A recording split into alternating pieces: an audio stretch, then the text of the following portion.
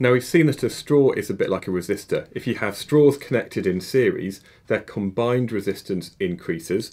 But if you have straws which are connected in parallel, there's more ways for the electric current, or in this case the air, to flow, and that means the resistance decreases. But how do we calculate that?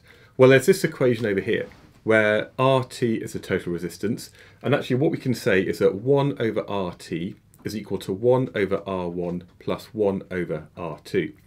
So this is just something that takes a little bit of practice, and the next example below this just shows you how you can do this in the real world. But effectively, this is the equation that you need to calculate the resistance of resistors in parallel.